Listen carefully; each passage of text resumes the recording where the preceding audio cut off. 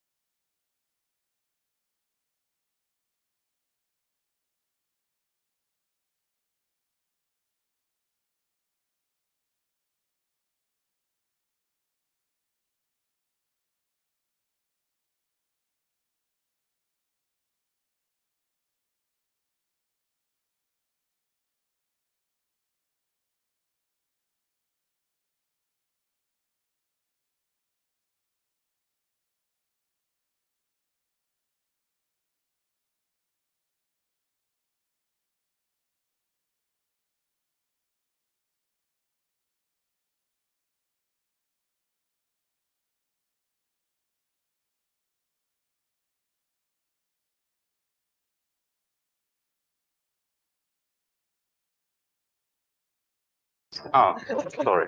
Okay. Good morning to this new morning session. We are very happy to start with Jurek Kowalski-Glikman with a few remarks on kappa.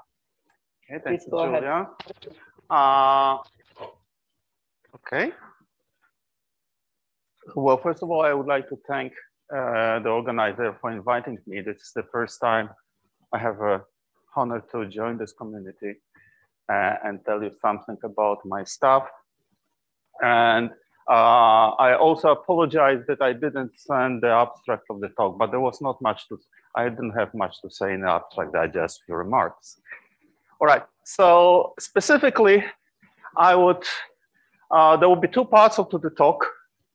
Right, yeah, good. First, I would like to spend some time telling you what kappa-Poincare symmetry is in the language of, well, of field theory, instead of the language of abstract Hopf algebras. And then the second part would be about, well, phenomenology, at least, well, some bits and pieces of phenomenology that we seem to understand. Now it's based on two papers, one with Michele Arzano, which is this point.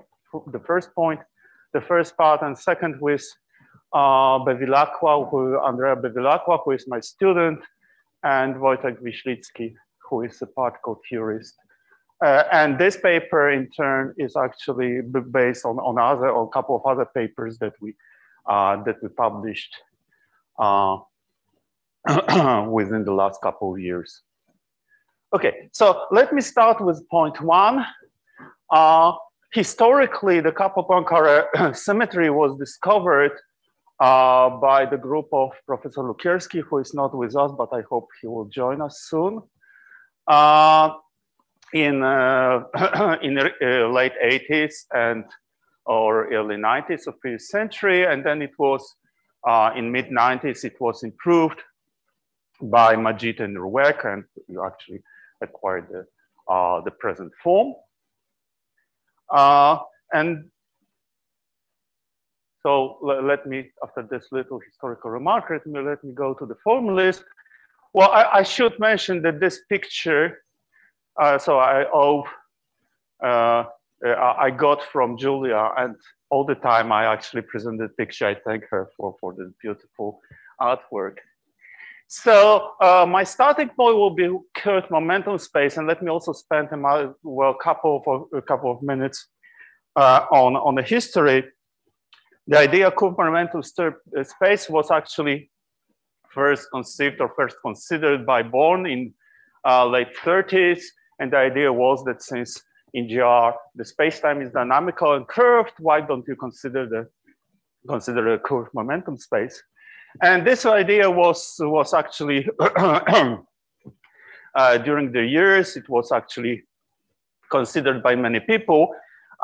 Again, in late 90s, early 21st century, Shan Majid made his point that the curved momentum space is a one-to-one relation with non-commutative space-time. So if you think about non-commutative theories, you can think of them from the perspective of curved momentum space. So this is kind of these two intuitions of Born that there is no reason not to think about dynamical momentum space, and of Shan Majid that the curved momentum space is related to non-commutative geometry, was kind of a first motivation. But then there are more motivations to consider seriously the theories with curved momentum space in the context of quantum gravity, which is of course the main goal that we want, the main thing that we want to understand using these exercises. Well, first of all, it naturally arises in 2+1 gravity. So there is a whole industry within 2+1 gravity coupled to particles and fields, and then you actually find that the curved momentum space is a natural object that arises there. Essentially, as a result of integrate, because the degrees of freedom of gravity are topological in 2+1 dimension, if you integrate them out, the resulting effective theory for matter is a theory with curved momentum space. And then you can imagine that since the mass exists something like a planar limit of 3+1 quantum gravity, which should be described by 2+1 theory, you imagine that perhaps there is this is also relevant for in physical dimensions, at least in some limiting case. So there might exist some regime of 3+1 quantum gravity with the flat space-time limit, and which is characterized by the mass scale, and then this mass scale is realized in this setup as a curvature of momentum space. So in what I'm gonna in the following, I would like to really investigate a very particular momentum space manifold, which has a form, which is a group manifold of the group, which is called AN3, at least in this community, the group is called AN3. There are many names of this group, but this is the group which is in my community is used, which as a manifold is essentially half, like here, half of the Sitter space. And of course, this is a manifold of a constant curvature, 1 over kappa squared. Since this is a momentum manifold, the curvature is inverse mass, has dimension of inverse mass. All right. So let me actually play with it. I would like to understand if I want to build my physical, so the question is, if I want to build my physical theories, my physical theory based on this curved momentum space manifold, what should I do? And what mathematical ingredients I need to have in order to be able to do that? So first of all, let us play a little bit with this, with the Lie algebra of this Lie group. It consists of 4 generators. This is the abelian part, so this is the A part. And this matrix is actually nilpotent matrices. So the algebra consists of 1 abelian matrix and 3 nilpotent matrices. They satisfy this kind of commutational relations, which are, from the perspective of non-commutative geometry, actually these commutational relations, if x's are interpreted as positions in some non-commutative manifold, this is called, this manifold is called kappa-Minkowski space. Okay, but from our perspective, these things are just Lie algebra objects. And then the group element can be written in this form. This is, you know, there is nothing sacred about this particular way you present the group manifold, but it turns out to be particularly convenient for calculation. So there is nothing particular about it, but it's, first of all, it's convenient for calculation, and secondly, it was traditionally used way back before, you know, in the papers, I think by, well, there was the paper about the non-commutative plane waves by Amelino and Majid, and they used this representation. So this is a traditional one. Well, if I know x's and I know p's, okay, well, let me just stress that if you think about the G as a point on the group manifold, then Pi and P0 can be considered coordinates of this point, right? Just by logarithmic mapping with each point on the group manifold, I can associate these numbers Pi and P0, so I can think of them as coordinates in the at least, yes. Sorry? Oh, sorry, epsilon I are just unit vectors. Unit vectors, 1, 0, 0, 0, 1, 0, 1, 0, 1. Sorry, I should have given an explanation. All right, good. So, but then, given this 5-dimensional matrix representation that I find particularly useful, and I will be using frequently during this talk, I can actually write the group element in the form of this matrix.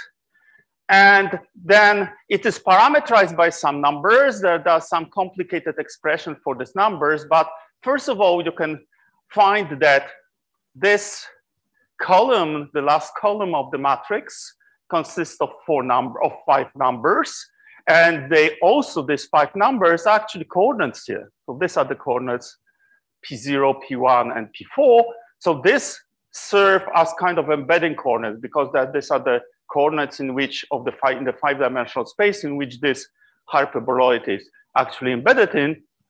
And we find just by calculation, we find that this identity is satisfied, which means that the group manifold is actually nothing but a part of the zeta space. Sorry, yes.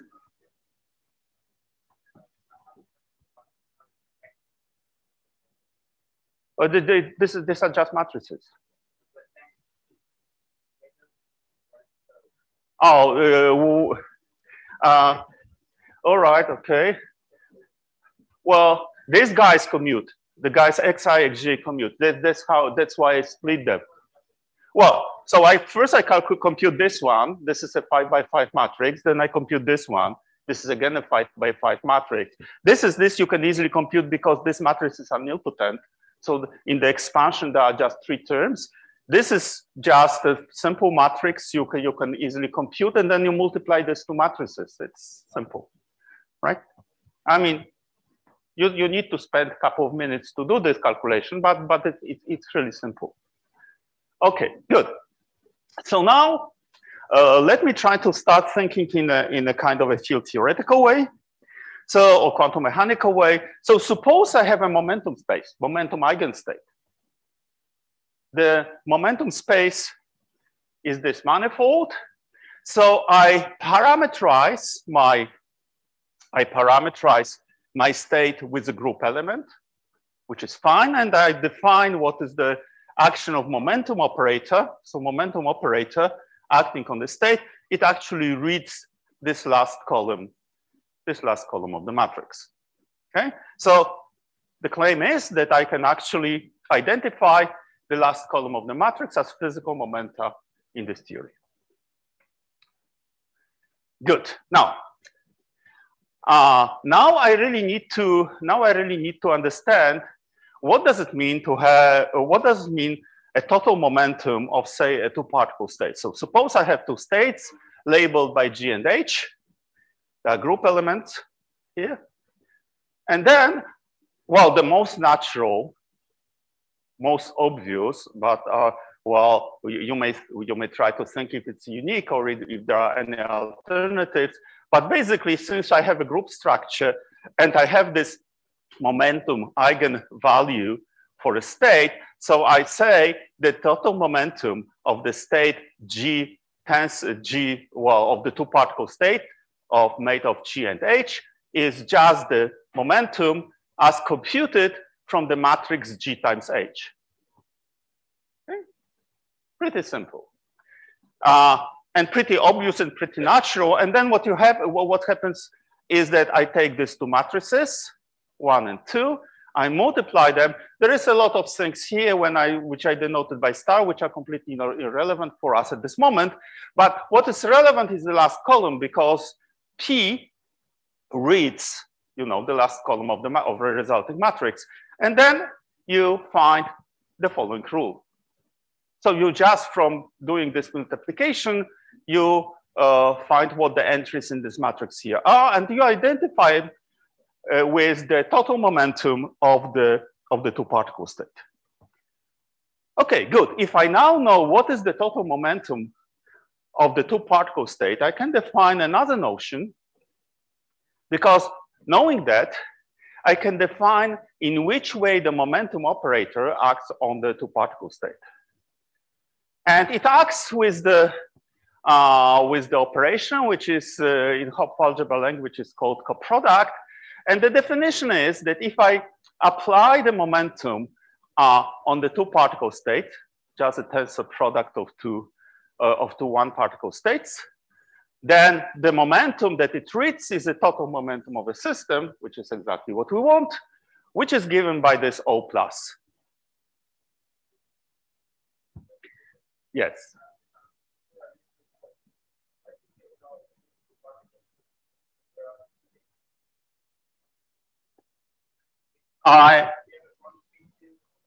Now suppose I have a Hilbert space which is labeled by momentum eigenstates, or I can label them by group element, and then I tensor these Hilbert spaces, right?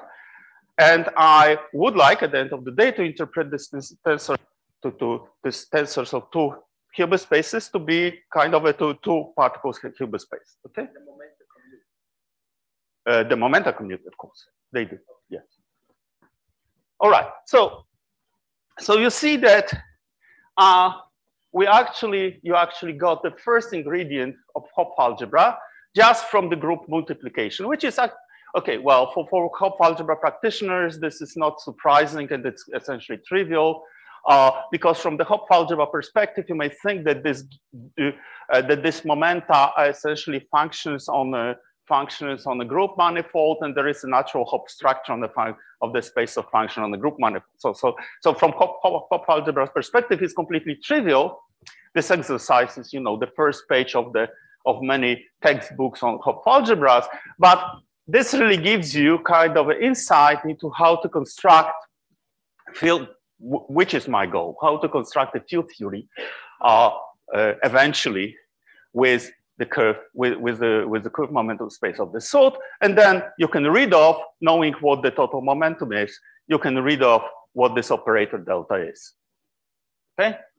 So there is the first hurdle. I already know what is the coproduct for momenta. And then there is another structure that I really need to do. I really need to understand what does it mean to have an inverse momentum, right? It's kind of non-trivial. In your standard case, you have a minus momenta, you don't think about it. But of course, the minus is related to the abelian composition law, right? So I would like really to learn what does it mean to have an inverse momentum. And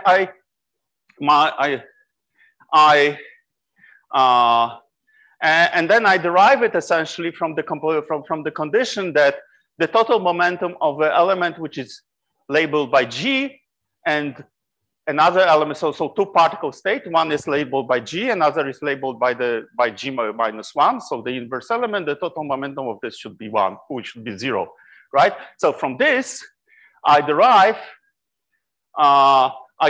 what is So this is 0, this must be plus, I know what it is.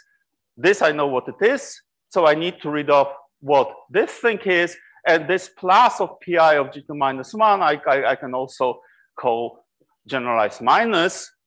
And from this, right, so I can solve this equation.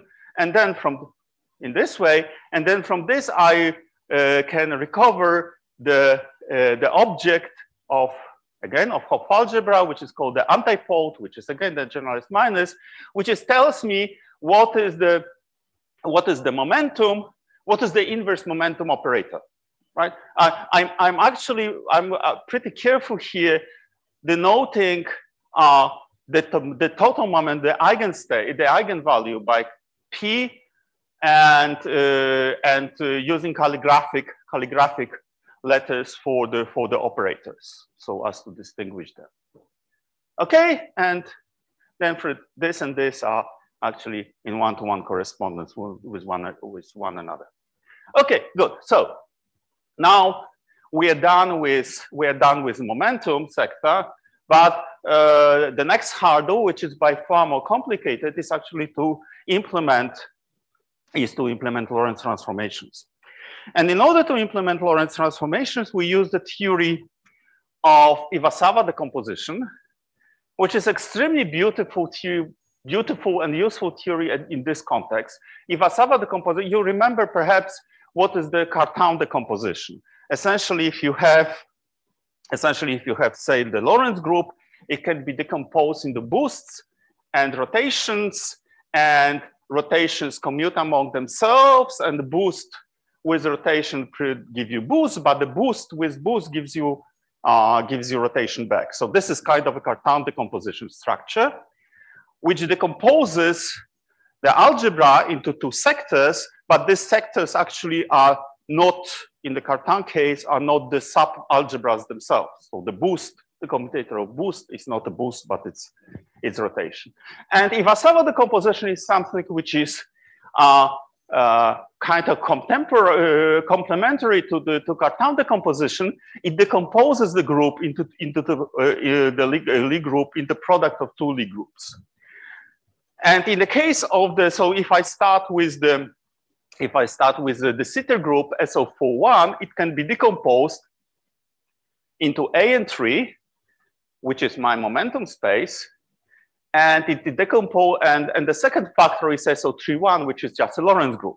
So I use this structure to define what does it mean to apply the Lorentz transformation in my context.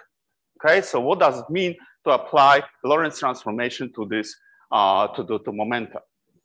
And how you do it in the following way. The Iwasawa decomposition, or Iwasawa theory is telling me that if I have an element lambda of SO31 and element G of A and 3, then this produces for me an element of SO41, and the same element can be uniquely decomposed in opposite order, of course, with some different matrices. Okay, and yes, yeah, K, yes.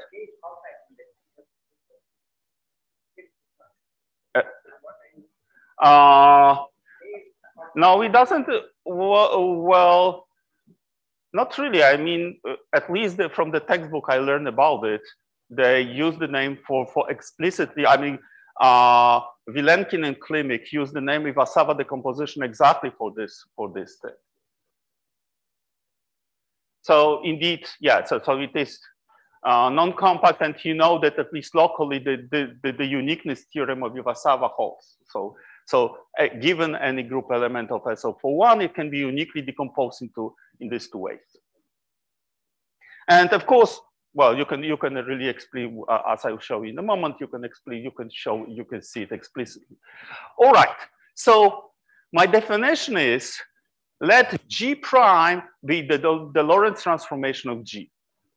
Okay, this is my definition of Lorentz transformation. Let me just work out if this definition, what are the consequences of this definition, if this definition gives you a sensible conditions. So what do I do? So let me apply this again to this simple case. This is the Lorentz matrix. This is AN3 matrix. This is my momentum space. I know that it has this form, and this is again some Lorentz matrix. And indeed, if I actually use, well, from the point of view of relation with Hopf algebra and kappa-Poincare algebra, I just need to use only infinitesimal transformations. So this is the Lorentz matrix for infinitesimal transformation. This is my momentum space matrix with this, this coordinates in momentum space. The stars are not relevant. And then what you find, you do the calculation, and you find that it can be written in this form. And then this coefficient can be actually uniquely, well, according to, but you can check according to Iwasova theorem, but you can check it explicitly. All these coefficients can be actually computed. All right, so if you look at this, you will find that the Lorentz transformation, this is the boost along the first axis. You look at this is an infinitesimal transformation, but it doesn't matter. You see immediately the components of these guys, of these four components of the momenta actually transform as Lorentz vector. And you can, of course, check it in general case if you like, but okay, it's completely clear from this. P4 is a Lorentz scalar, which is also nice because P4 then is related to the Casimir. Okay, and what is essential, well, I will not use this explicitly, but let me stress that for the calculation, it is pretty important to realize that this column is not changed by the multiplication of this matrix from the right. So the actation of this matrix from the right does not change this column. So you can really forget if you, for example, want to compute the momentum of some Lorentz boosted state, you may completely forget about this thing. All right, okay, good. So, and in general, you can write it that for general boost, infinitesimal, you can actually compute this matrix lambda G, which is lambda G, remember, is this matrix. So you can compute this component explicitly in the case of general boost. I use just the boost along the one axis, which is, of course, I can do it because of rotational invariance, but well, in general, you can actually do the calculation. Okay, good. So now I need to know what the Lorentz symmetry is and what are the properties of Lorentz symmetry. And okay, this is a little bit more tricky than the Hopf structure of the momentum sector. But essentially, what I'm using this condition. So if I measure a momenta of the boosted or Lorentz transformed state, which is by definition this is P mu of G prime times the state G prime. Okay, so I can use this thing, and this defines for me how the Lorentz transformation act on the one particle state. But of course, what I want to understand is how the Lorentz transformation acts on the multi-particle states. And then you do it in the following.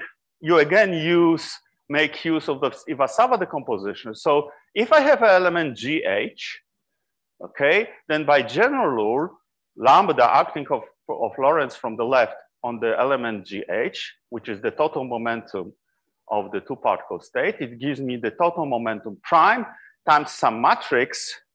And then you can play a little bit to write it in this form. And the first thing that you actually see immediately is that the momentum of the Lorentz boosted state is not the momentum of the product of the individual state boosted. So P mu of GH prime is not P mu of G prime times H prime, which means that clearly tells you that the action of Lorentz symmetry is not Leibnizian, right? Okay, so what it is, well, again, you use these matrices. That's why this is so easy and so nice. You don't really need to do anything but just to play a little bit with simple matrices.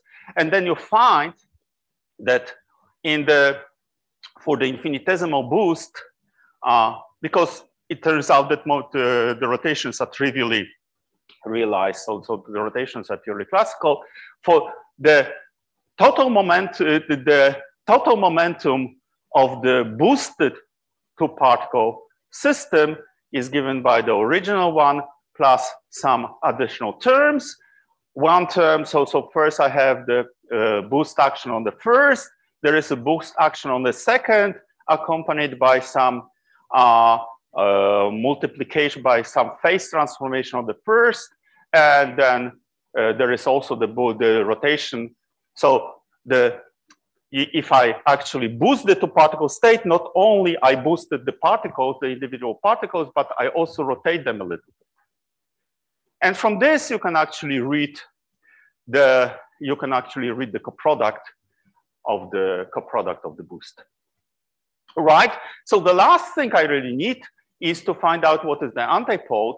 And I must confess that I spent last, I don't know, 3 or 4 weeks chatting to everybody who wanted to find what is the nice physical representation of what antipode for Lorentz generators should be. And this is something that I came with, which is perhaps not the ideal thing, but well, it essentially illustrates the idea, or it illustrates some axiom of, well, you can say it illustrates an axiom of Hopf algebra. So suppose I have a two-particle system, and suppose that each particle has exactly the same momentum.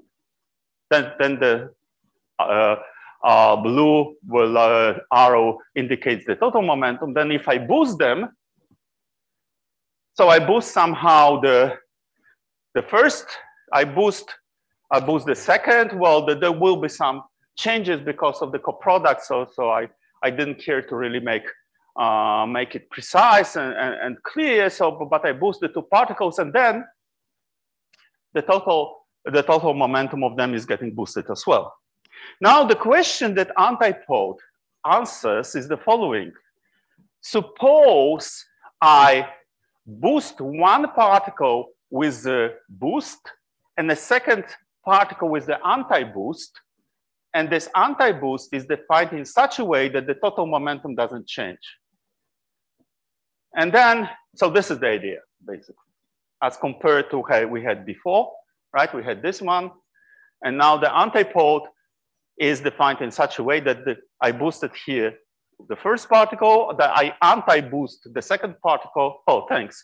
And the total momentum actually doesn't change. And this is the expression. So using this, you can actually compute what the antipode is. So let me actually speed up a little bit. All right. So basic lesson is that the whole of kappa-Poincare algebra can be determined just by using the group theory of momentum space manifold. The notion of coproduct antipode are necessary to construct field theoretical models. And in turn, if I have a field theory, there might be some phenomenological consequences of this theory, which can be perhaps confronted with observations or experiments. Okay, so let me turn to this. I don't have much time. All right, so the field theoretical. So this is kappa-Poincare phenomenology very briefly. And so let me just flash for you the ingredients. I would love to discuss it if anybody is interested about more details, to talk about more, to tell you about more details later. Basically, with this composition, momentum composition, you can translate the momentum composition into, okay, so given the non-trivial momentum space, using this Majid idea, this corresponds to non-commutative manifold. But instead of working on non-commutative manifold, I choose to work with the star product, and the star product is defined this way. So I can define star product for plane waves in exactly these waves. And well, and I work with it. Then I define the field. I define an on-shelf field and the adjoint field. In this way, then I produce the action which has this form. There is some kind of free parameter that I adjust in order to have it, to have the theory Lorentz invariant in the precise sense that I'm going to discuss in a moment. So I have this action. From the action, what I can check, well, the first thing I compute from the action is symplectic form. The symplectic form is this one, which translates into Poisson brackets or commutators. So let me not distinguish between the two. So strictly speaking, this is a Poisson bracket because the algebra of creation annihilation operator in this context, quantum mechanically, is not really well understood. So think about this as Poisson brackets, really. And then what you can do, given the symmetry and given the symplectic form, you can actually use something which is called covariant phase space method to compute all the charges, conserved charges or the netted charges of the theory, and you can do it. So you compute these charges, and there are 10 of them. Not surprisingly, there are 4 momenta, so Hamiltonian and trilinear momenta. There is a boost charge, there is a rotation charge, and actually you find, well, they have, there is this antipode here. So the expression for them is not totally the same as it is in the case of in the standard case, but the difference are not that big.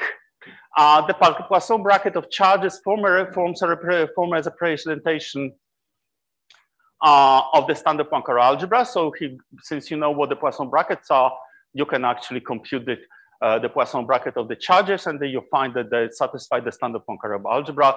And these charges are generators of infinitesimal translation boosts and rotations. And in this sense, I'm saying that theory is Lorentz invariant. I mean, the theory is Lorentz invariant in my here, since it possesses a number 10 in conserved charges which are associated with Lorentz symmetry. But this theory possesses something which is actually much more interesting and potentially phenomenologically relevant. It possesses a kind of a non-trivial violation of CPT symmetry, in particular the C symmetry. So if you define the C operator, which is the operator which translates from particle to antiparticle states, there are two sets of, because the field is complex, then there are particles, the complex and antiparticles, and the C operator essentially translates from one particle state to one antiparticle state and vice versa.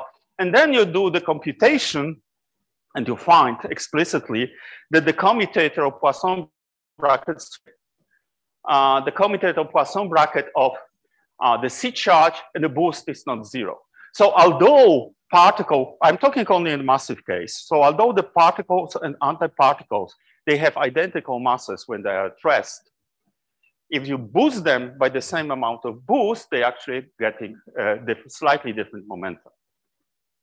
Okay, there is, well, I don't want to spend much time on that. There is a kind of a puzzle here. Yes, thank you.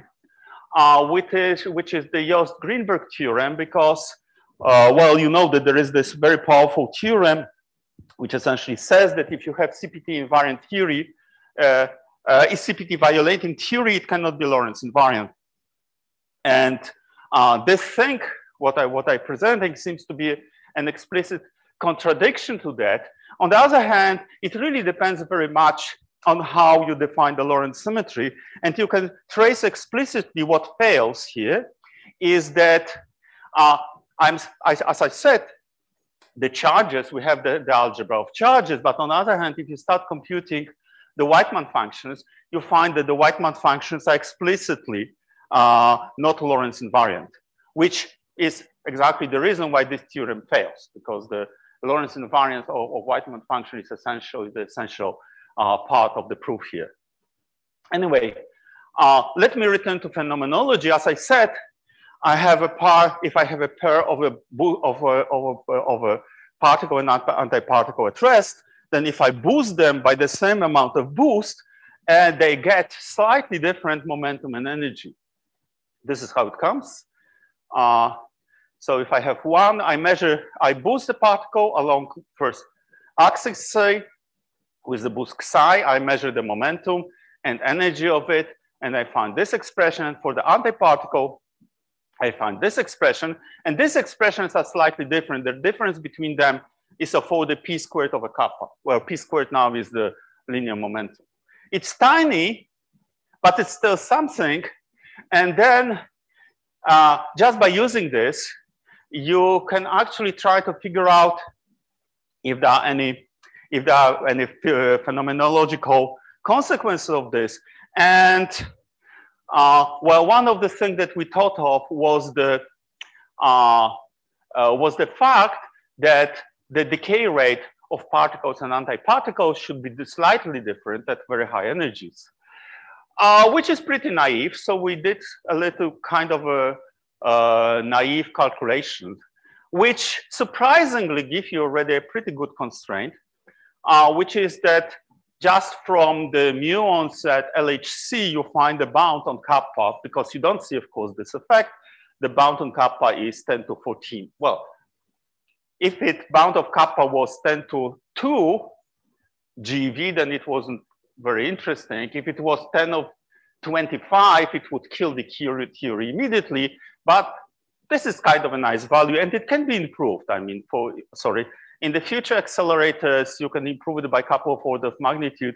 And well, if you have a more dedicated machine, it can be probably improved also by one or two orders of magnitude. There is also kind of a count phenomenology, a neutral count phenomenology that we are working right now, but we don't have final results. So I just can say that they might be for count and anti-count. They might be an effect of the same order of magnitude.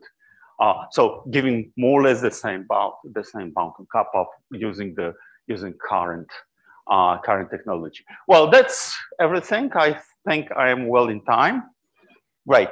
Okay. Thank you very much. Thank you, Jurek. Very nice talk. Questions? Okay, you first, second, third.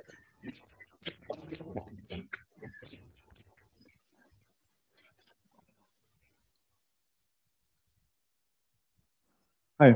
Can you show again the page where you wrote the canonical commutation relations for field theory? You mean this one? Exactly. Yeah. So is this algebra, is this a co-module algebra on the kappa-Poincare? So is it consistent with the non-trivial coproduct? That's my question, like I asked yesterday. That's a very good question. Unfortunately, the problem is I really cannot answer it, because in order to be able to answer it, I really need to know what the Fock space, what the multi-particle states of identical particles are, right? But it's defined in this. So the AQ prime, do they commute or that? AQ prime. Yes, they commute. Yes. Yeah. Okay, but then it's usually when you have a non-trivial coproduct, such an algebra is not consistent. So is kappa-Poincare triangular or quasi-triangular? Well, it certainly is not triangular. Yeah. So then it seems unlikely that this is consistent with the coaction. That's what I asked. No, that's exactly what what my answer was. Yeah, okay. The problem is that in order to really to judge if it's consistent, you really need to have to apply it on the multi-particle states, right? You really need to have a Fock space construction first in order that's what gives you. No, it doesn't. It doesn't, because the problem is that you really need to understand how to act with the AQ on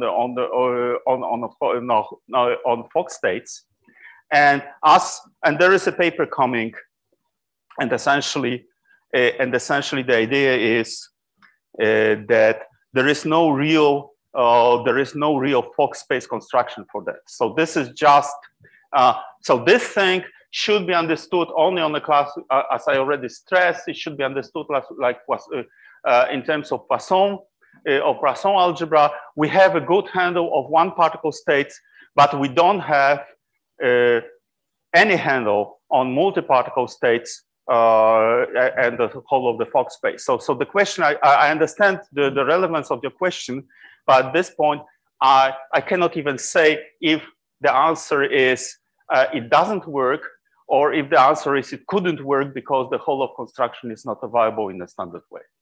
Okay. I would be surprised if it worked. Let me know. Okay, I will do. I have a few small questions.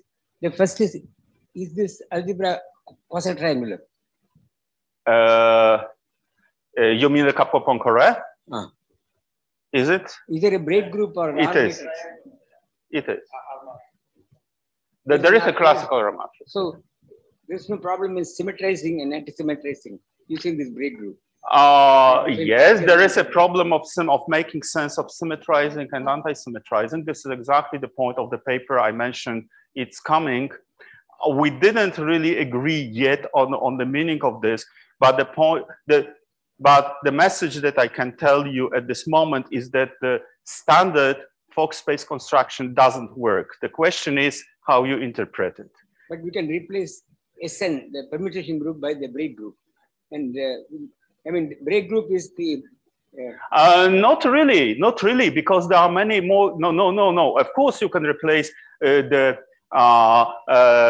permutation group by the break group, but this is not everything that you need. What you need to construct the two-particle state, for example, and the two-particle state must satisfy some properties. For example, it must transform covariantly under Lorentz transformation. Or the braided state, so if you flip the state, must have this exactly the same momentum as the original one. And these conditions are not really easy to satisfy. We managed to satisfy it, but the basic message of what that technically we find that given a state, there are infinitely many distinct braided state, so switched state. There are it's like onions essentially. So you can have infinitely many ways you can actually switch the order, giving different states, such as which transform covariantly under Lorentz as the original one, and have exactly the same momentum, right? And at this moment, we don't really, well, I would love to discuss it with you, Bal, if you want, but at this moment, we have no clue really how to interpret it. Okay, the related question is, your momenta are not adding for two-particle states. No, then they're not abelian. But there are very strong experimental evidence about addition of momenta, and it is used in LHC for analysis of data. Yes, but at energies which are order of what 100 GeV, right? TVs, Well, but we expect the deviation will be at the level of, say, close to the Planck energies, which is at the level of, I don't know, 10 to 16, 10 to 17. So this is one of the things that actually this story about the decay rates is telling you that this kappa is bounded from the current observation. It's bounded by, say, 10 to 14 GeV.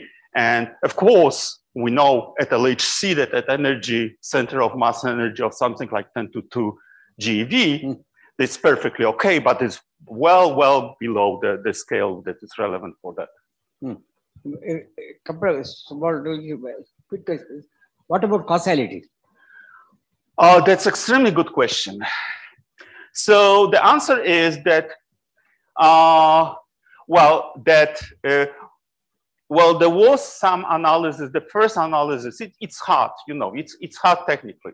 So there is a paper by Arzano and Consoli, right? What's this name of his student? Consoli, whatever. There is a paper of 3 or 4 years back, which in a slightly different scalar field model actually discusses this. So they compute explicitly the 2-point functions and discuss the causal properties. And again, I don't know, you should look at it. I mean, of course, everything becomes, the light cone becomes fuzzy, and the causality is kind of fuzzy causality.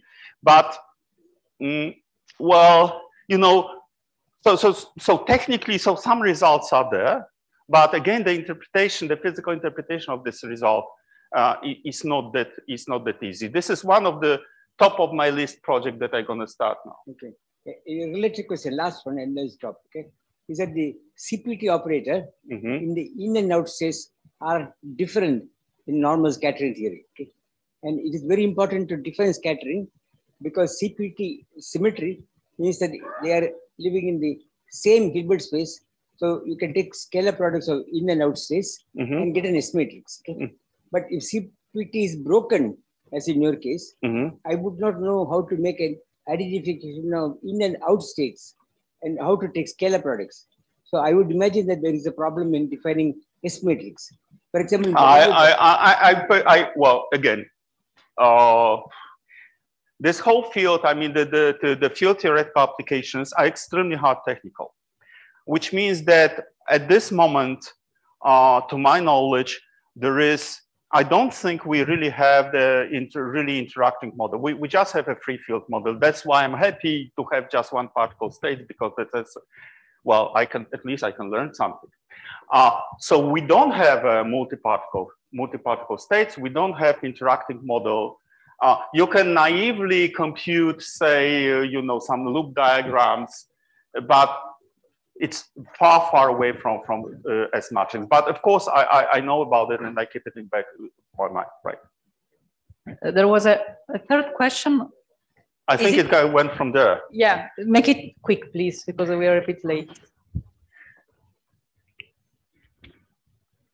Yeah, I will make it quick because you've partly answered my question when you said that you don't know how to do multi-particle states. My comment is that if you're looking for phenomenological signatures from single particle states, then they will almost certainly arise close to the Planck scale. And we will have to spend a long time and a lot of money before we can see these signatures. But if you can develop your multi-particle technology, then you have other places to look for. For example, you may want to look for limits on the Chandrasekhar mass. Yeah, sure. Statistical mechanics. Yes, of so course. You will be able to take advantage of quantum statistics. Yeah. Because otherwise, like I said, you will have to wait for a very long time and spend a lot of money before you can even see anything. Right. Okay. So let me comment on this because it's an important point. Unfortunately, it's not that good as it seems, as you would think naively to be.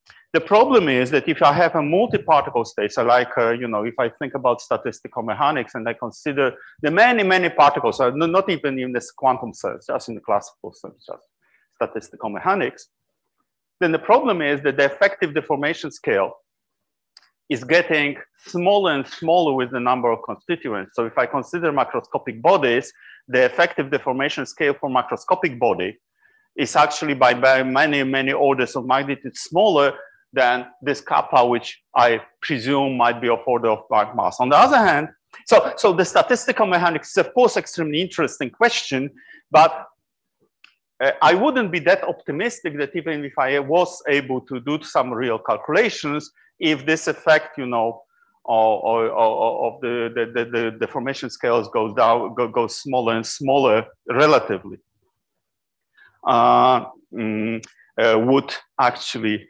would actually make it easy to see some effects. On the other hand, you know, this kappa being bigger than 10 to 14 is actually pretty good.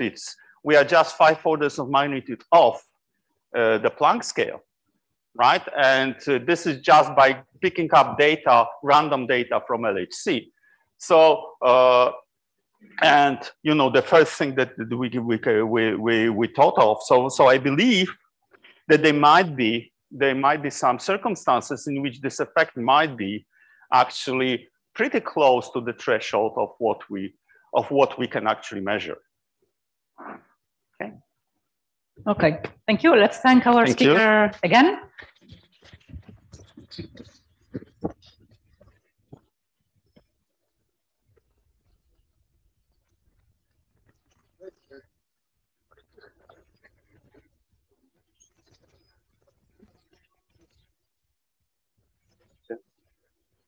Hello? Yes. Okay. Yeah. Let me see. Okay. So our second speaker for this morning session is another Jerzy Lukierski. We are very happy to have him here. And he is going to tell us about quantum-deformed phase spaces with non-commutative coordinates and momenta.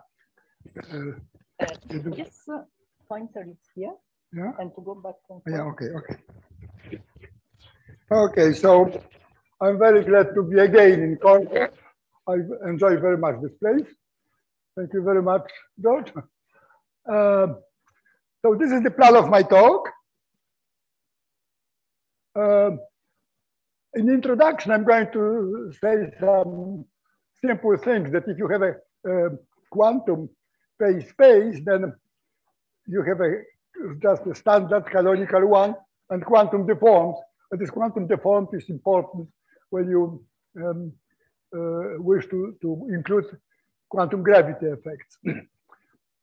Now I'm going to, in the second part, these two things about the kappa-deformed quantum phase space and Snyder quantum phase space are just a kind of small review of the things which are known in the literature. A new stuff is here. Namely, I'm going to say about some new concept of introducing spontaneous Lorentz symmetry breaking into Snyder model.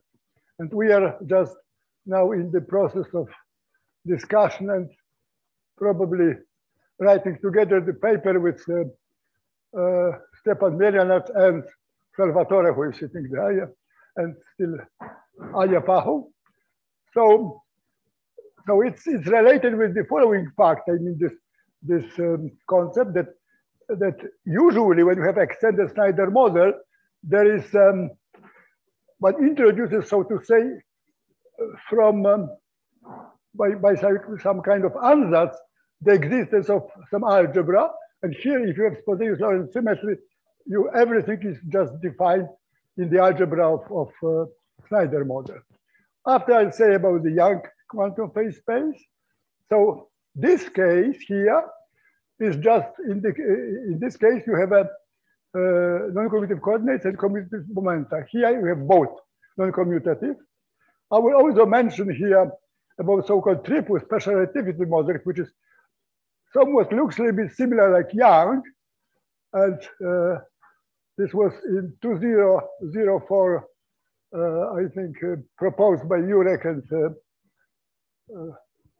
and Liz Morin, yes. Now, at the end, I'll say about the supersymmetric extensions. By the way, if you read the abstract in the list of abstracts, I'm exposing much more the super discussion, but because I 1 year ago I was speaking at the Corfu meeting about the super extensions, so this will be just mentioned at the outlook. So let me just pass to the. I should press properly. Yeah, okay. So as the introduction, as I said, there are three phase space algebra frameworks, and first one is the classical one. For classical theories, you have a commuting phase space variables. There is another set of theories which are the standard quantum theories, basically quantum mechanics and standard quantum field theory, when you introduce canonically quantized phase space coordinates.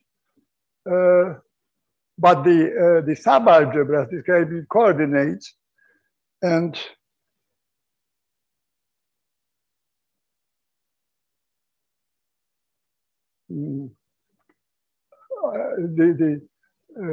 the coordinates and the momenta are just they remain commutative.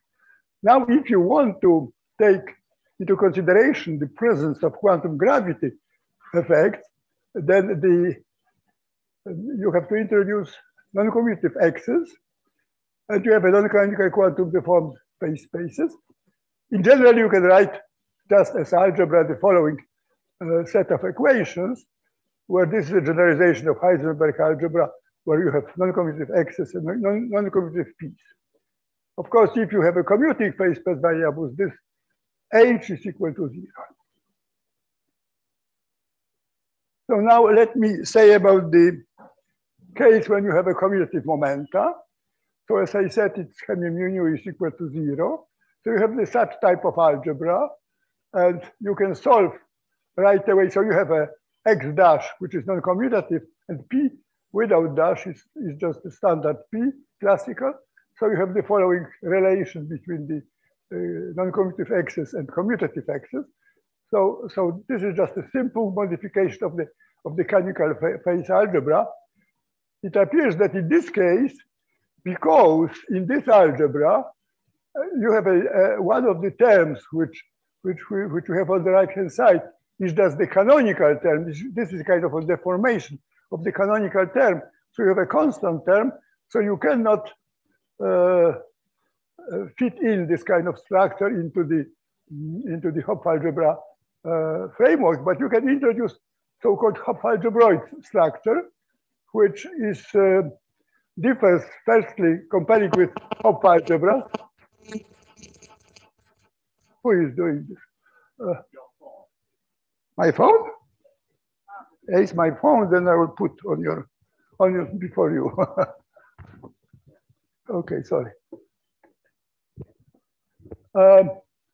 So you use just this the canonical coproduct for B algebroid is just non-symmetric. So in that case, you can use this scheme into B algebroid scheme in a kind of Hopf algebroid structure, because you can define these non-commutative x's, which are here, which is a closed algebra, as so-called base algebra of a B algebroid H. This is, you know, the list of the operations is much larger in the case of Hopf algebra, because you have the subalgebra A, which is the base algebra, and there are two mapping, source mapping and target map, and this this makes difference if you want to have a coalgebra, because if you want to introduce coproduct for Hopf algebroids, then you have to introduce a different way of tensoring, which is was introduced by Takeuchi in 1977.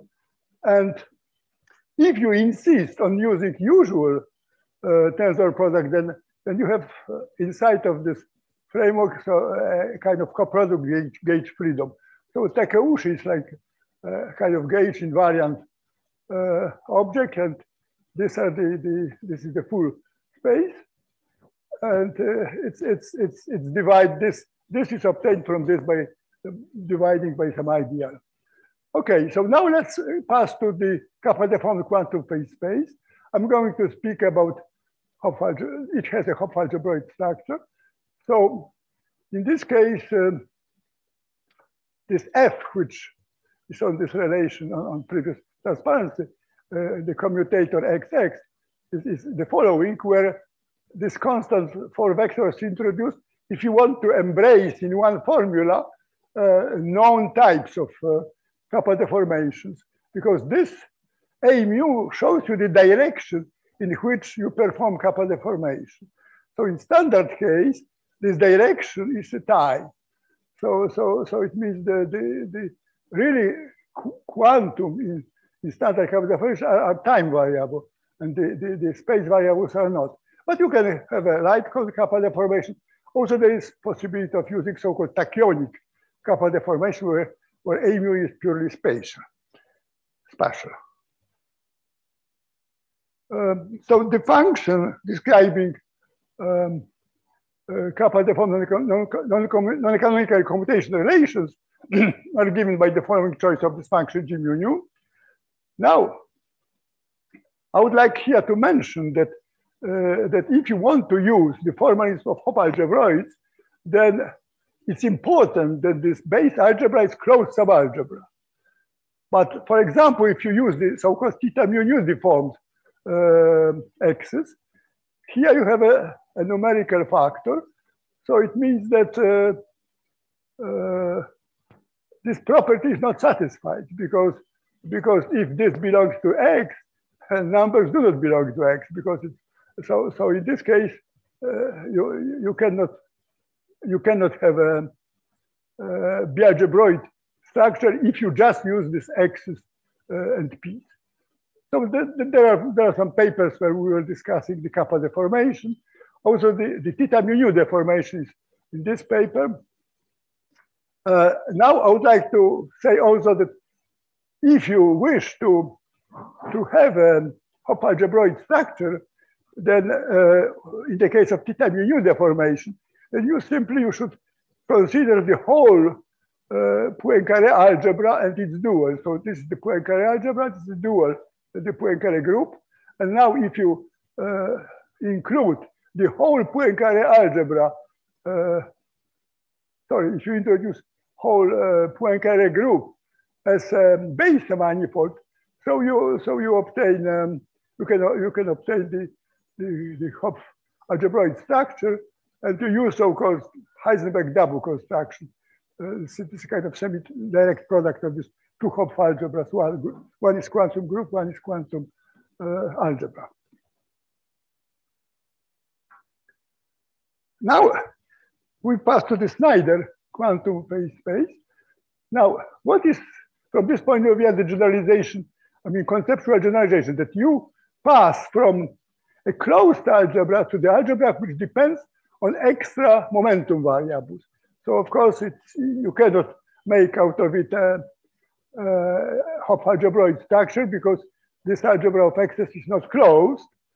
So you keep commuting p mu's. This I speak about the Snyder quantum phase space. So you add to this x's this p which is here, which is commuting. And you get similar relation describing the xp relations. So as I mentioned here, it's because x is not a subalgebra, then you cannot have the Hopf algebraic structure. Now, Snyder quantum space provides just a concrete example of this general structure. There is because x and x has two length dimensions, and mu has a dimension 0, so G has a dimension of so G has a dimension 1 over m squared. Now, when you pass, when you define in such a way a fourth dimension, or rather fifth, because I'm passing here in the case of m mu nu, then mu nu is equal from 0 to 3, and here you add index 4, and this embeds, so to say, this algebra into this algebra embeds into the Sitter algebra. So this is the equal for relativistic covariance relations. So this is, by the way, a first example, I would say quite prominent example of a four-dimensional relativistic covariance relations for non-commutative x's. Now one can introduce also here when one introduces the canonical phase, then you can express this in terms of x, non-commutative x and p, just in such a way, because x quantum deformed is proportional just to x.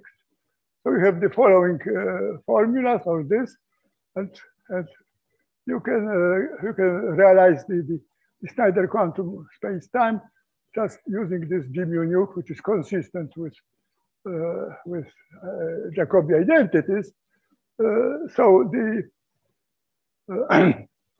this is this relation here, which describes you this G mu nu, and now I'm only mentioning that this is just the kind of description of the situation which is in Snyder paper. I'm sorry, that should be 47, not 74. Okay. Now, if you assume that the commutation relations are the following, then you can show that if you introduce a particular local functional relation between this these two functions f and k, I mean, in the following way, where f prime is just a derivative, then you have also consistent Jacobi identities. By the way, the Snyder choice is just that this function f is equal 1 and k is equal 1. So now I'm passing to this part where there are some new concepts. As I said, you can embed the Snyder model into D equal for the Sitter O for 1D algebra. And now, I think there is here some.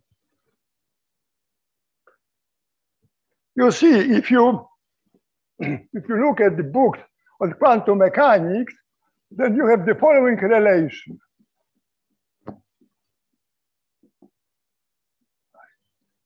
H epsilon. Well, so you see, there stays the Planck constant H. So one can, if you have, for example, the relations so I call it like this. So if you write a relation for Lorentz algebra, so there is a kind of quantum mechanical basis which contains H, which will be just equal IH and these 4 terms which are here. So the idea here is just to expose the dependence on H of the whole system. So if you expand in this case, the Sitter generators into these power expansions, then there is a question, what does it mean, this term, which is a classical part of this operator? So in general case, this provides you just the new space, which is the limit of MAB, H goes to 0. In quantized theory, then this XAB can be also obtained as vacuum expectation value of this operator. And in this way, you introduce in a Snyder model the concept of spontaneously symmetry breaking for Lorentz algebra. So you get so-called tensorial Goldstone the Sitter modes. This way has been already studied, for example, by people interested in Lorentz symmetry breaking in elementary particle physics. I think maybe you heard this name Kosteletsky, who is a kind of leader of discussing this breaking of Lorentz symmetry. So he's considering the real breaking, I mean, and spontaneous. So spontaneous is based on this limit H going to 0, and in this case, M, if operator M does not here, for example, if this term is as absent, then you don't have a spontaneous symmetry breaking. So now, if you consistently add, if you consistently add to this I to this basic relation for the Snyder model, so now you can write, you can use this H expansion into calculating just the correction, the first correction, second correction, and so on. So for the first correction, you get the following set of equations. I'm sorry, but here it's I should have small x, and I think I was looking in the morning. Okay, and there it should be width with 1. So there's a small mistake, but I didn't want to change the thing which I sent to this bank of transparency. So these two things, but it's just exactly expansion. I'm just because there are 3 things. There is this relation, so the basic Snyder relation. Lorentz covariance relation in Lorentz algebra relation. So you introduce this expansion into these relations, and from these equations you get higher orders, and it's bigger than 1, and you can realize that it is not enough to have those x's, which are just the commuting variables. You have to add still the dual momenta. So this is the algebra where x's here are just these things obtained from the spontaneous symmetry breaking, and p is just the dual to those x's. And in this case, from this set of equations, you get in first order of H the standard formula for generators. So here, so M is equal H times this. I should anti-symmetrize, of course, x nu and p nu, and I should anti-symmetrize mu and nu here.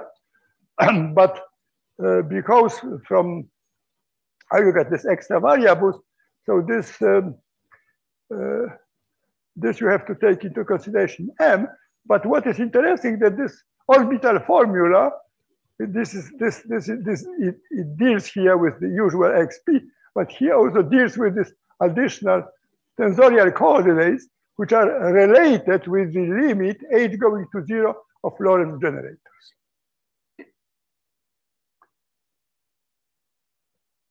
So in this way, you can look also for iterative terms for x mu. So you obtain this object as a function of this extended canonical systems, and you can show that there should be, if you have index n here, then there should be n linear in the momenta. So in particular, you get the following formula for the first order for x, which is, as you see, is linear in the momenta. By the way, this expansion, this type of expansion without saying that you expand in Planck constant, but you expand in some, I would say, deformation parameter from abelian algebra to non-abelian algebra. So they were first used by Marianat and his collaborators.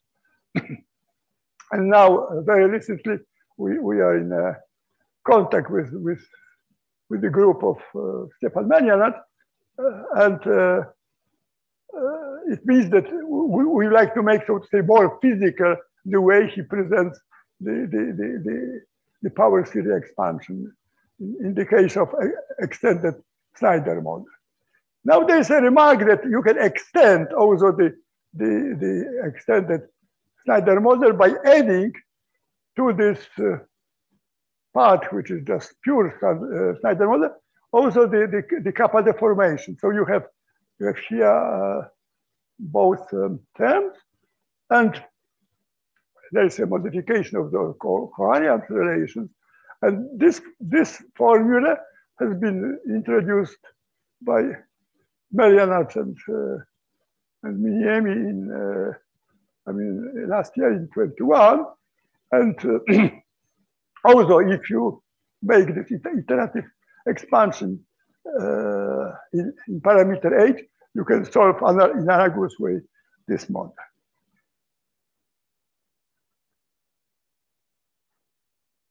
Now I'm passing now to the Young model, which is interesting. It appeared just in the same year when Snyder. Here as you see, I'm putting properly 1947. So he, so to say, applied twice the trick of Snyder, because what did Snyder? He added to Lorentz algebra one dimension describing non-commutative x's, and here one adds this, and this another dimension adds non-commutative p's. And if you look at the algebraic relation, this is the Snyder relation, but you have also this relation and this relation. But if you use the group theoretical way of deriving it, then you obtain here an operator, not usually this, gives you this with h, which is a Planck constant. But here you get some scalar h, which is a kind of operator valued extension of the Planck constants h in the canonical relations. So this h, which is this operator extension of the Planck constant, enters into the following commutators, which describes internal O2 rotations of the multiplet of space-time and for momenta for momentum multiplet. Now it's interesting that this model is covariant, I'm sorry, under the so-called Born map, which is described by the following replacement. Here, in the case of H, you just change the sign for this operator H, and you change R into kappa. So one can say that quantum Young quantum phase space algebra is Born self-dual because it's covariant under this Born mapping. There is a comment. Of course, I'm here playing with models, but there is a possibility, the following possibility that if you put m, I mean for the Snyder model equal to Planck mass, and to introduce R as a radius of universe, I'm just showing that the deformation parameter in first equation is m squared, in second is R squared.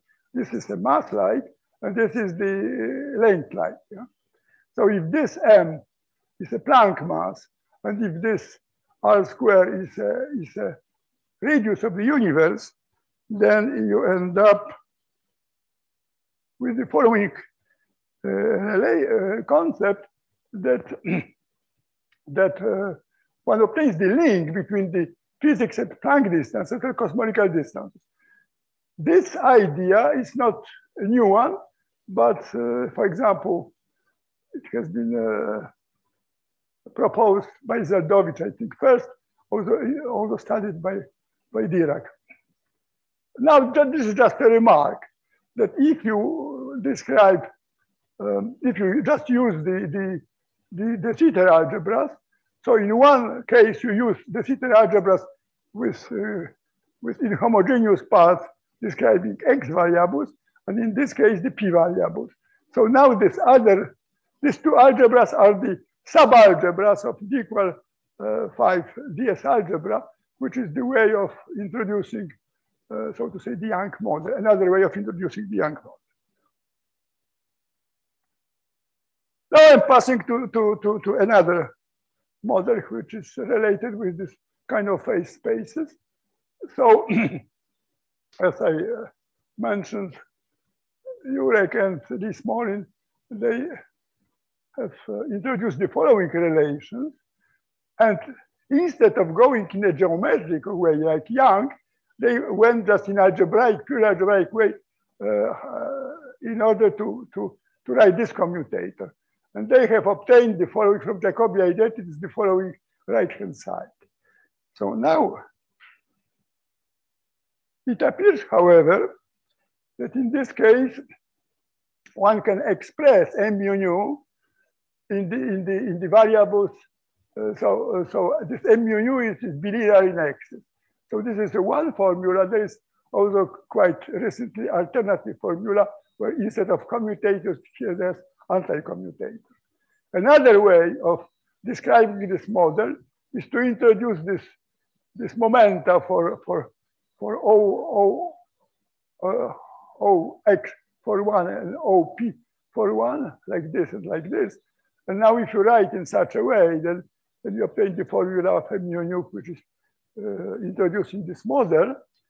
And you see, if you write like this, then there is, because the Born duality means simply replacing m mu nu x by m mu nu p and vice versa. So you obtain from this formula, because of the sum, the self-duality relation for the model.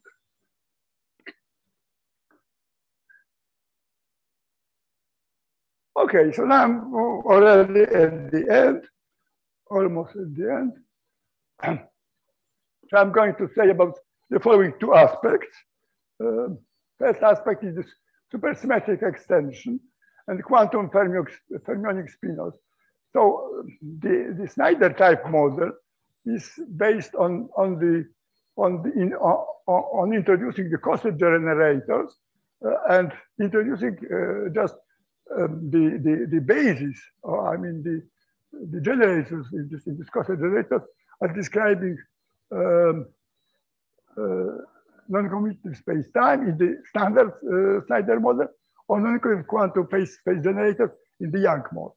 So now when you take, instead of, in this case, instead of the algebra, the superalgebra, you end up with a supersymmetric extension of this structure, this quantum phase structure. So such example is provided, for example, for the OSP14, which is the superalgebra describing supersymmetrization of D equal 4 ADS. And you see that if you decompose this superalgebra into the sum of Lorentz sector, I mean, concerning generator as a sum of Lorentz sector, and the generator is the pair of cossets, then you see that this Snyderization procedure is here. I mean, this cosset, because SP4 is equivalent to O32.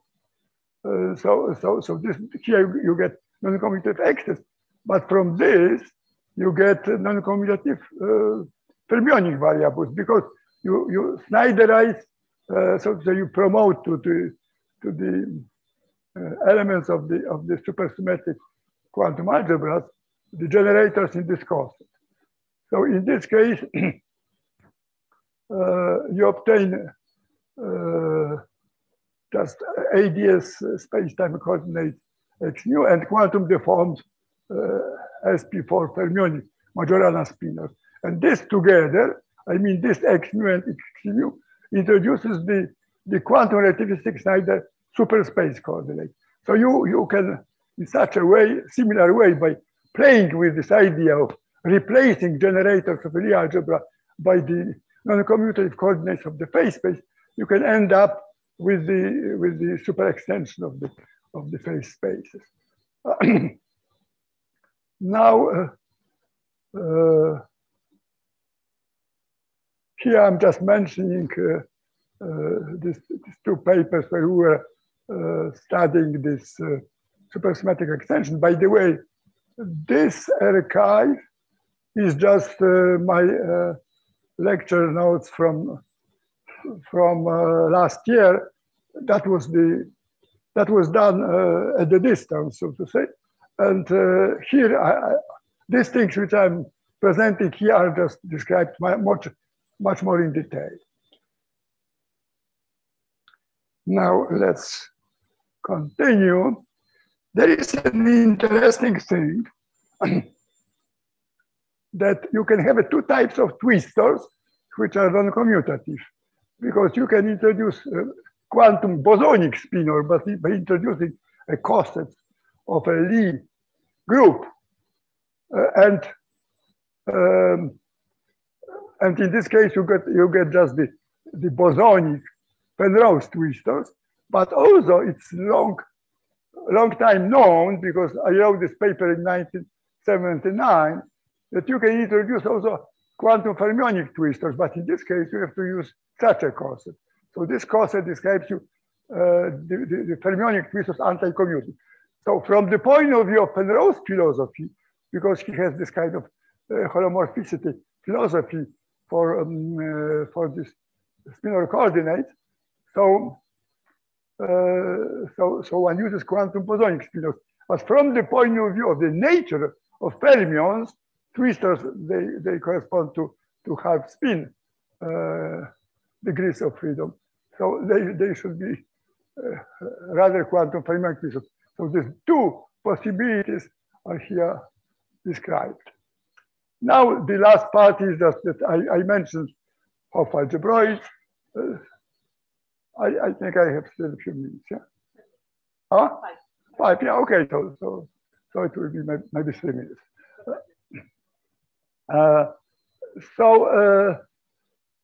So one can introduce always, if you have Hopf algebra, you can introduce a dual Hopf algebra, which if H describes the generalized coordinates, H dual describes generalized momenta.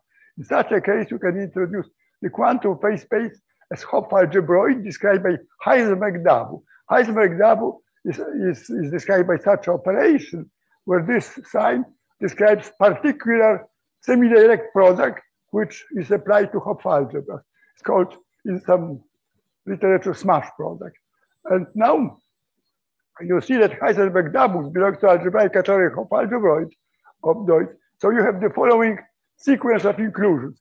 The Heisenberg-Dabos are just particular cases of Hopf algebroids, and Hopf algebroids are particular cases of general quantum phase spaces, which are just derived by the consistency of Jacobi identities. So, for example, the TSR model, I mean, TSR test, this is triple special relativity, this TSR. This triple special relativity model does not belong neither to Heisenberg-Dabo nor to Hopf algebroid. So it's just a kind of genuine quantum phase space, because as I mentioned, Jurek used just Jacobi identity as the main tool to describe this model. Okay, so this is the end of my talk. Thank you. Thank you very much. Questions?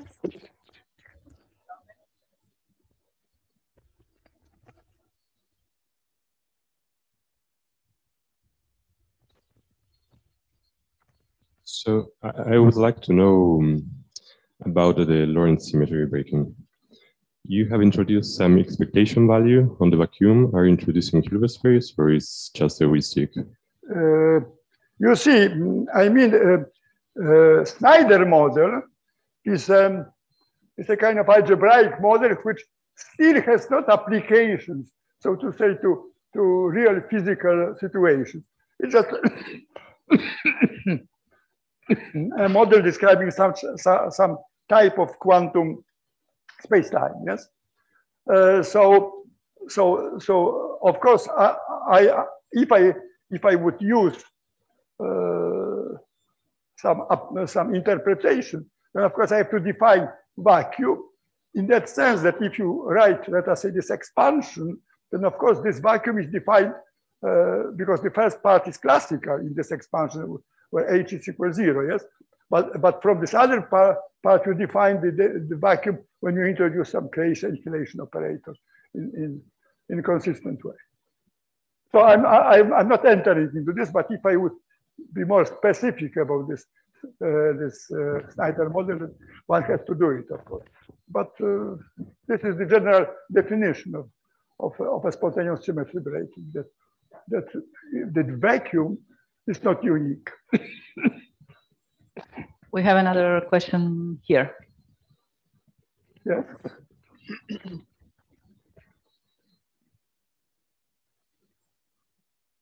I'm sorry, I'm coughing, but this is not because of COVID. So since you mentioned Young's algebra, I just wanted to point out a relation to a talk yesterday by Dong on the higher spin stuff. So if you use Young's construction and use SO 4,2 instead of SO 5,1, yeah. And if you choose a particular unitary representation, then you end up precisely with these higher spin gauge theories that Dong was ending up yesterday. So you can actually define a quantum field theory then. Yeah, I mean, I looked at the talk and I had an impression that it looks in that sense familiar. Yeah, you're right. I will look again at your paper. No. Any other question?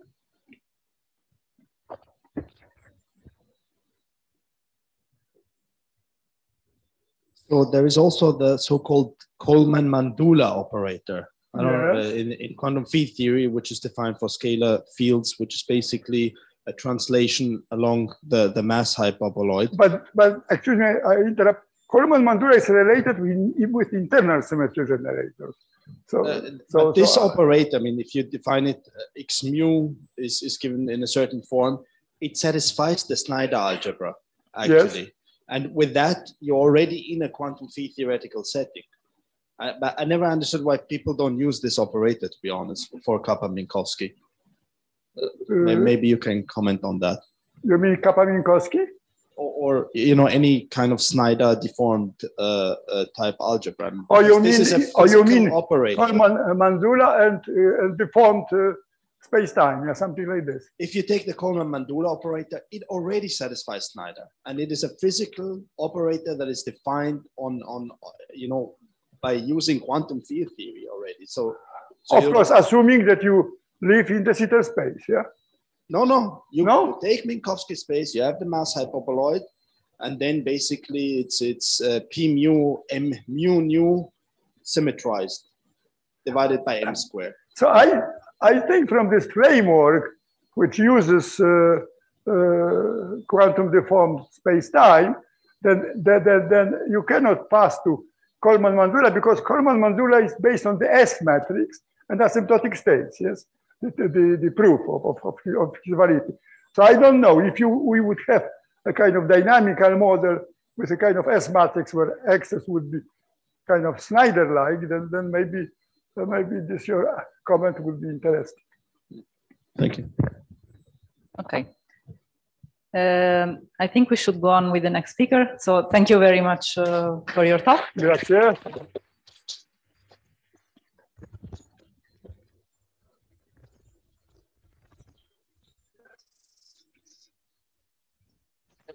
Take my bonbon.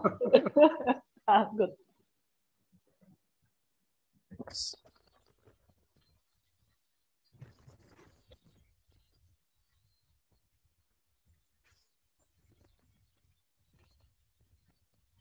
Okay, so we have last speaker of this morning session before the coffee break, Kilian Hersent, talking about quantum properties of U1 like gauge theories on kappa-Minkowski. So is it working? Yes. No. Yes. Yes. Or maybe I can just grab it. Ah, okay. Pointing to my mouth. 1, 2. No. Or maybe I can just hold it right.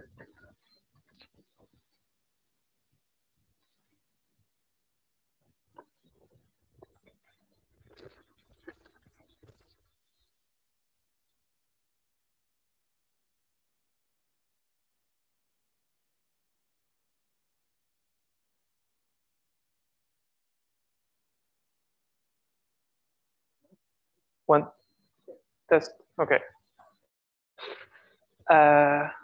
So first, I would like to thank the organizers for this conference. It's been a nice time, and I hope this will continue this way. So I'll present gauge theories on kappa-Minkowski and some first quantum properties of our model. So the gauge model was made by Jean-Christophe Ouellet, who's my PhD supervisor, and Philippe Mathieu, and we together derived the first the tadpole, in fact, as I will show. So my talk will go as follows. So first, I'll review very briefly what kappa-Minkowski is. Then I'll talk about the star product structure, and then present the gauge theory we're using, and finally the tadpole computation. So first, kappa-Minkowski space. So as it has already been mentioned, kappa-Minkowski is maybe a good candidate for quantum space to feature some quantum gravity features in some regime, and these are the motivations to study kappa-Minkowski. First, its low energy limit is the Minkowski space. So when you send kappa to plus infinity. Also, if you take a non-commutative field theory that is kappa Poincaré invariant, then it easily satisfies Poincaré invariance at low energy.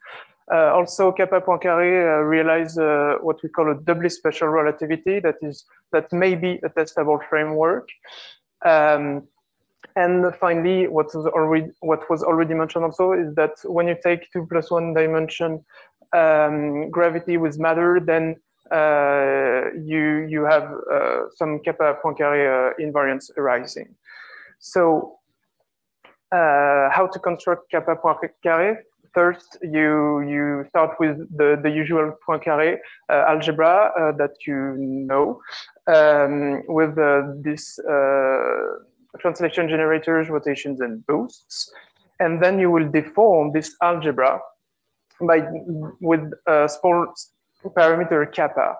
So kappa-Poincaré was introduced a long time ago by Lukierski and collaborators, and we use here what's called the magic basis.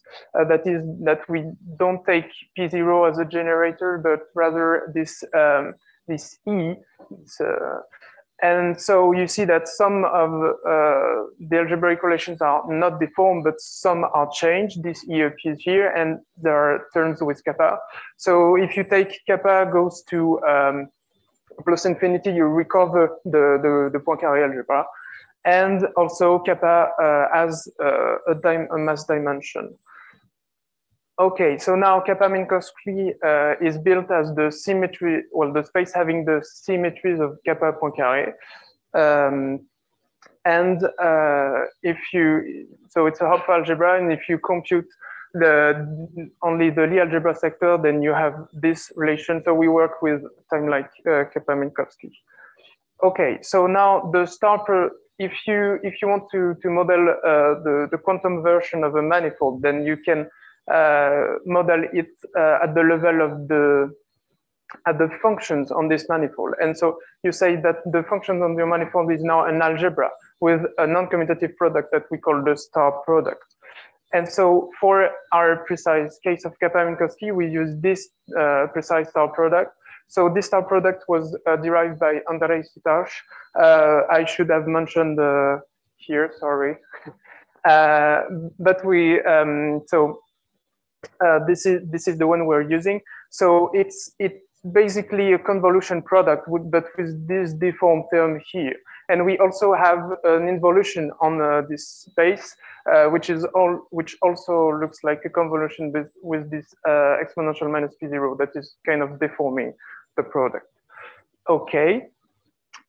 So this star product has a property that is well, we have a trace on this space, which is basically the Lebesgue measure, basically. And so if you try to invert 2 elements inside the trace, you lost cyclicity because you have this E. E was the generator I was talking about before. That arise and makes that integral trace of f star g is not trace of g star f anymore. And so this prevents from having a gauge invariant theory, a straightforward gauge invariance theory in the sense that I'll show. So if you take an action and you write it at your field strength star your field strength, okay, let's say it's gauge transform as such with a star product arising, and G is your gauge parameter.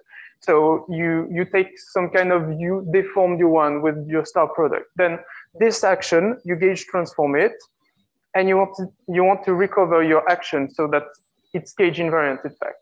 So you gauge transform, you have this G arising, the 2 in the middle cancel because of this U1-like stuff.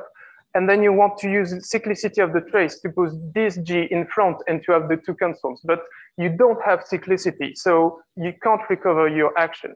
So this naive action is no more gauge invariant. So you can't build a gauge invariant theory that way. So this non-cyclicity trace has been a problem for a long time. And Jean-Christophe and Philippe Mathieu came up with a solution that I'm going to present right now. But first, let's recall some stuff about derivation-based non-commutative geometry. So as I said before, when you want to go to non-commutative, then you lose the notion of points and of manifolds. You must work at the level of functions. That is now an algebra. And then your vector fields are classically are the derivations on your functions. And so here, for vector fields, you take the derivations of your algebra. So derivations are linear functions that satisfy the Leibniz rules as such. But because you have this non-cyclic trace, they choose to use either twisted, what we call twisted derivations. So I must here emphasize that this twist is not a twist of algebra, okay? It's just that you add functions here in your Leibniz rule that are homomorphism of your algebra A. Okay, so here they introduce this twist here that is E, so the same generator. Why E? Because E appears here in the non-cyclic in this property. So and also there is a second reason why E, because if you work with these twisted derivations, then there are natural candidates for twisted derivation in kappa-Minkowski. That is to say, if you look at the coproduct of your generator P, then they satisfy this twisted Leibniz rule. So you already have them. And then you only need one for like time derivation. And if you take this one, it works. Overmore, if you take the low energy limit, that is to say kappa goes to plus infinity, then these are the usual P, the space translation that you know. And this goes to P0, so the time translation that you know. So you recover the usual derivation you have. Overmore, E goes to 1, so you also recover your untwisted Leibniz rule. Okay.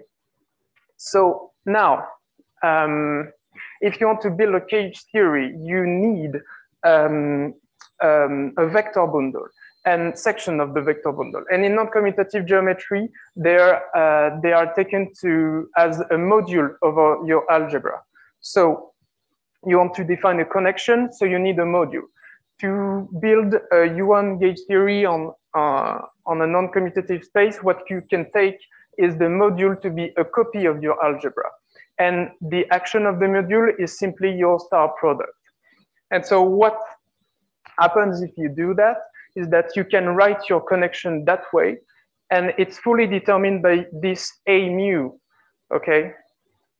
So the name is self-explicit, but it's the non-commutative counterpart of the A mu you know.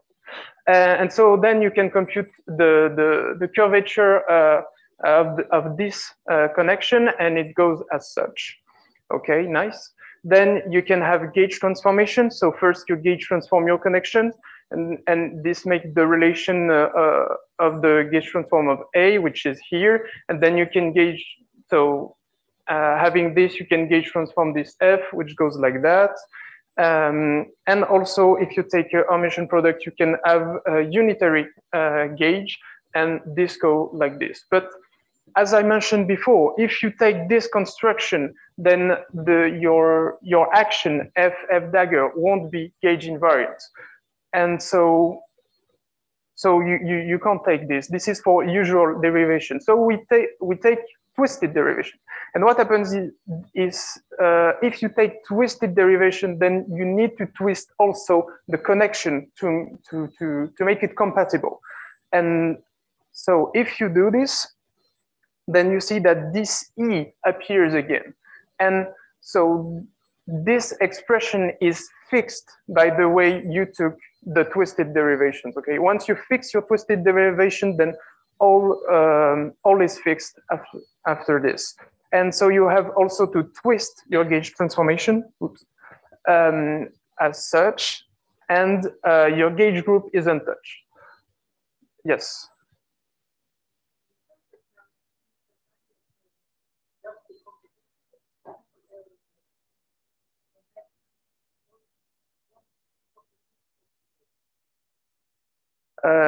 I'm not sure to have fully understand it. Here, the curvature is defined the usual way. Yeah.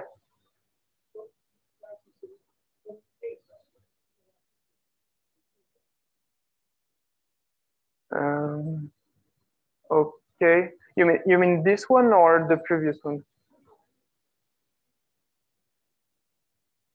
So yeah, maybe. I mean, I don't know. I don't see your point.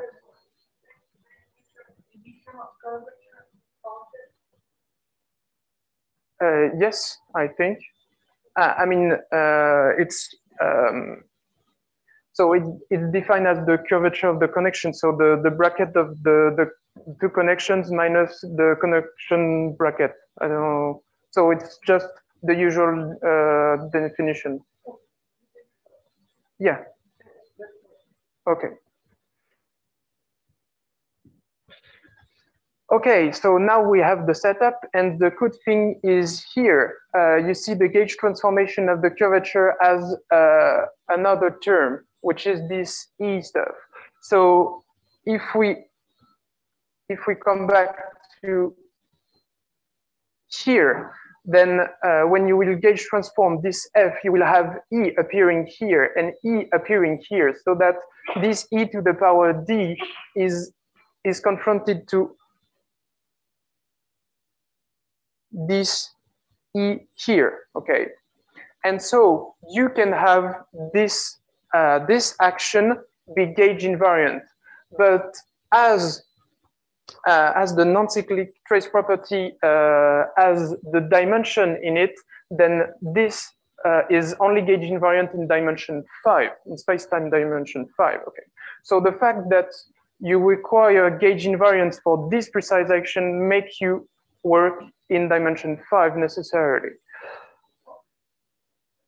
Yes, I can write it. It's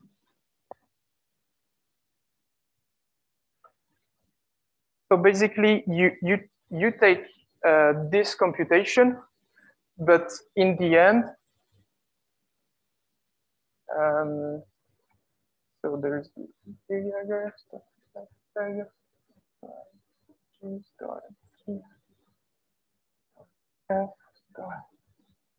okay. So these two cancels because of the gauge group. Okay, but so this is for untwisted. Now you see that I should have put it. Your curvature transform with this E. Okay, so you have E to the power 2 appearing here, and E to the power well -2 because it's no 2 also. Yes, 2 appearing here. Okay. So when you will go from here to here using the non-cyclic trace property, you will have E to the power 2 plus D minus 1 of G star E to the power 2 of G dagger. And you want this to be 1. Okay. I don't know if everybody can see. Maybe I wrote a little bit small. But so the point is here. Here you have E appearing here and here. So here in the end you have this E to the power D plus something or minus something. And so if you want this E to be to the power 0 so that this can be 1, D has to be fixed to a certain value, and this value is 5. Okay, and we try to change some stuff in the previous construction to make it more general and try to avoid this 5. It appears to be quite a strict constraint. Okay, so this action is quite convenient because it's kappa-Poincare invariant. It's gauge invariant because it was built for. The gauge group is not the classical U1, it's the deformed U1 because you have star product and this dagger. And its commutative limits then coincide with standard abelian gauge theory, but again in 5 dimensions. So we tried to, well, we computed the one loop tadpole for this action. Thanks. And So you have 3 vertex. That's why there is a tadpole. So we use the usual FADF pop-up procedure and BRST gauge fixing to compute this. We used two gauge fixing. The first one is like the Lorentz one, but deformed. That is to say, you don't have d mu here, but our derivations, so the big X.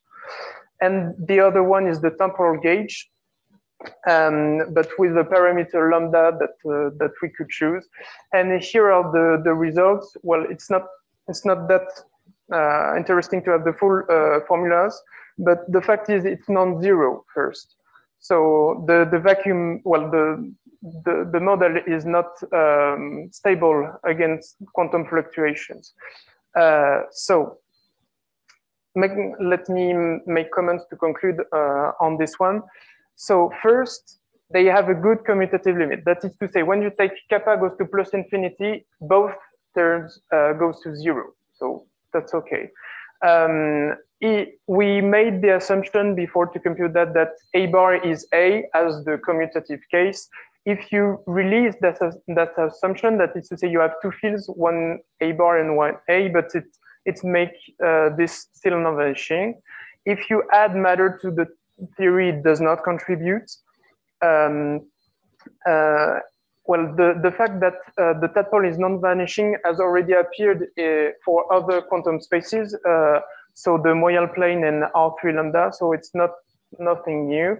But here, what happens is that the gauge symmetry is broken. That is to say, we started with the gauge invariant action, and in the end, you see that the result we have depends on the gauge we're using. And that's why this A0 equal lambda is convenient, because it depends on lambda. So something in the procedure has broken our gauge symmetry.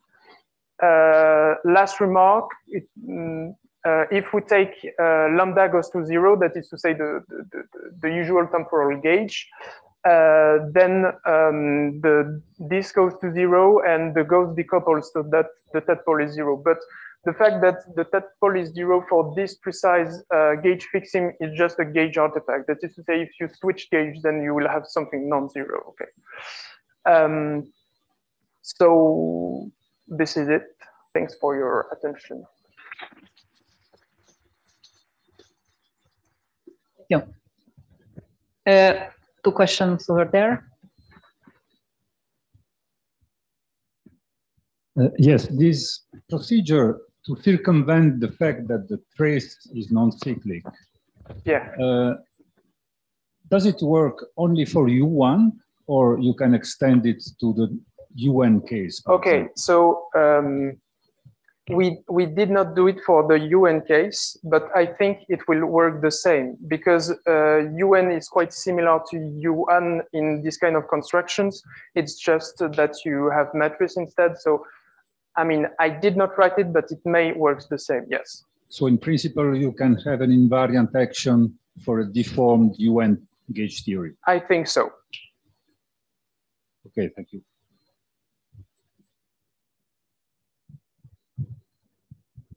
Okay, thanks for the nice talk. I have a question on this twisted Leibniz rule. Yeah, sure. Yes, so you mentioned that the Lie bracket you are using is the usual one, yeah? And my question is, do those twisted vector fields, let's say, close some kind of twisted Lie algebra corresponding to the usual commutator, or okay, you need to modify this? So yeah, the fact is here the Lie algebra is commutative. So the bracket of 2x is just 0. I don't know if that's your question, but here in our kappa Poincaré, the p are commute with each other, so that this Lie algebra of derivations is commutative Lie algebra. It's not. No, so I meant corresponding to the. Or maybe I did not get your question. My question is, so okay, take the commutator of two such twisted vector fields. Do they still satisfy this Leibniz rule? And you are saying, okay, this is just 0, so this is trivially satisfied. Yeah, that's okay. It trivially satisfies. Okay. Thanks.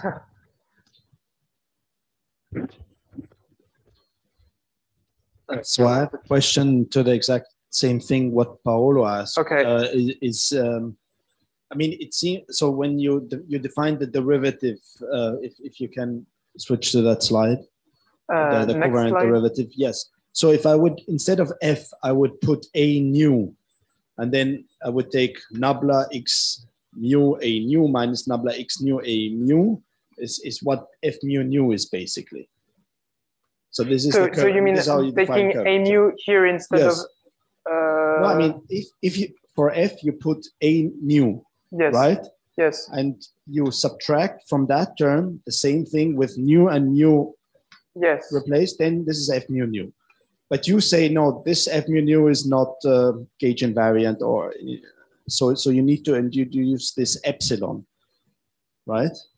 So f mu nu by itself is not gauge invariant, whatever in that theory. Okay, exactly. But the action, yes, we need this e to make it gauge invariant. This e. So why don't you define the covariant derivative like a twisted covariant derivative within e? Then you would get exactly that definition of f mu nu that you want. Okay, so the fact is, yeah. So you see, you would here. If I would put here e, triangle, then I would get exactly that definition basically. Okay. The fact is, you have to make this definition. Well, the definition of your connection agree with the derivation. That is to say, the connection satisfies a Leibniz rule. Yeah, but the derivation you also twisted then. Yeah, so the connection is twisted. You can't see here because this formula is just the definition of a mu, but the connection is twisted actually. I did not put it here. And you need, if you take twisted derivation, you need the connection to be twisted in order the two to agree. Okay, and the twist you impose on the derivations tells us the twist that you will have in the connection and in the curvature. Okay, we have a question from Jurek, one from Paolo, and then we go to coffee break. Well, basically the question is, what is the differential calculus you're using here? So we're using a differential calculus that is quite the same as usual, but it's twisted again. So the differential is twisted, I think. But the construction of the differential calculus is quite the same as usual. I mean, that depends. What do you mean by usual? Because usually we use this Shitash calculus, which is 5-dimensional, and my point is that the fact that they end up in 5 dimensions is not really that unexpected, because at the end of the day, if you want to have a covariant calculus, you know that it must be 5-dimensional. So one way or another, you're actually forced to use it. Okay, so let me. Okay, so when I said usual is that in derivation-based differential calculus, there is a way to construct one forms and stuff, and this was the way I called usual. So here you're talking about so a kappa-Poincare invariant, so kappa, yes, bicovariant differential calculus that is necessarily 5D. We don't use that. Okay, and so the 5D of this differential calculus is not linked with our 5D, because we could have a twisted differential calculus for any dimension, but here the dimension is exposed by this non-cyclic trace. Okay. Yeah, well, I wouldn't agree with you that it has no relation with one another. I would actually expect something completely opposite. But yeah, I mean, there may be one, but it's more deeper than that, if there is. I mean, question there, then here, and then we really stop. As a matter of fact, was the same question you had. Okay. So I think last question. I have quite short question. You know, the convolution integral was used by Andrzej Shitash to define the star product. Is it the same which you are using? Okay. Yes. Yes, yes. That's what I said. I forgot to put the reference, but yeah, it's the same software. Yeah, okay. Okay, so we can thank the speaker again. You have some announcement. Well, announcement, semi-announcement. We have a list